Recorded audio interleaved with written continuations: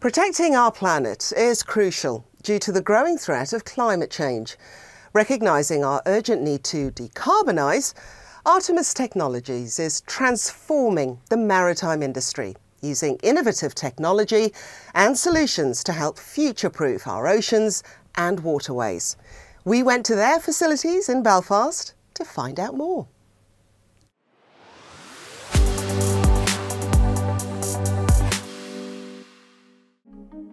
Artemis Technologies design, engineer and manufacture 100% electric hydrofoiling vessels that are powered by the revolutionary Artemis e-foiler system, the world's first commercially viable zero-emission propulsion solution for high-speed maritime transport.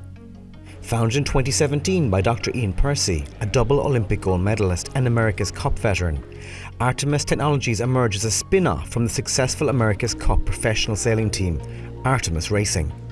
The wins for me are actually the days when, with the test team, with the build team behind us here, we get something on the water and it works and it's in line with our expectations and our simulations. They're the greatest days because then you see it all clicking. It then does click, but you know early. You know at that point and you can collectively be proud of that achievement. Artemis vessels are in demand with buyers from across the world turning to their tried, tested and proven e-foiler system. In 2024, the company is continuing to grow, having successfully transitioned from research and development to serial production. The company is now able to meet growing market demand, delivering high-performance vessels that fly above the waves, providing a range of benefits for operators and passengers, including more stable, comfortable journeys and reduced operating costs. We offer solutions that will help other companies decarbonise and to offer them a viable transport solution for different towns and cities that have waterborne transport.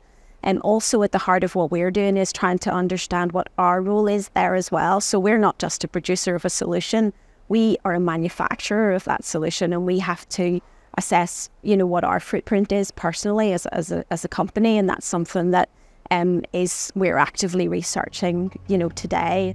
Artemis Technologies has also expanded to North America, a market with more than 900 ferries in operation. The North American side of Artemis is spearheaded by fellow co-founder David Tyler. New York is really an example of how the city has tried to rethink the way they use their waterways, to try and use them to decongest road and rail networks that are, as populations are growing, are becoming too busy and too crowded. So NYC Ferry is a great example of that. They've gone from 0 ferries in 2016 to 38 high-speed boats today, and they're looking to expand their services, and it's been incredibly successful. The ferry service is really popular, and New York is a perfect place for us to land in the US. However, it is not just internationally where Artemis are growing and expanding. With women making up only 2% of the global maritime workforce, Artemis Technologies also believes it has a role to play in encouraging more diversity in STEM roles. What I'd love to see is no barriers to entry for anyone, irrespective of where they grew up or what their gender is. What I'd love is that there's no gendered education in schools, so that people think there's jobs for boys and jobs for girls. And I think if we take it very, very early back to education and play. Professor Thompson is part of a team that combines global expertise in automotive, aeronautical and maritime excellence. But she added that innovation and environmental responsibility in the blue economy is what binds their organisation together.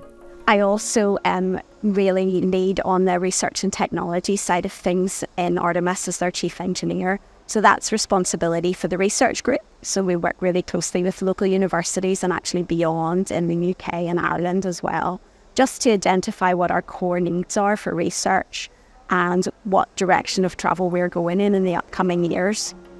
The Artemis ethos of working together to protect our oceans and waterways while transforming their sector and keeping people moving has already made waves across the world.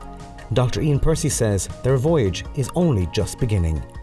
The great thing about sport that I used to do a lot of is, probably the only bit I used to enjoy most of all about winning is that it's a validation of all those decisions. And for us, what that validation of all those decisions is seeing hundreds of our Artemis e-foiler vessels around the world, transporting people to work, transporting people to wind farms, and saving hundreds and hundreds of thousands of tons of CO2 every day.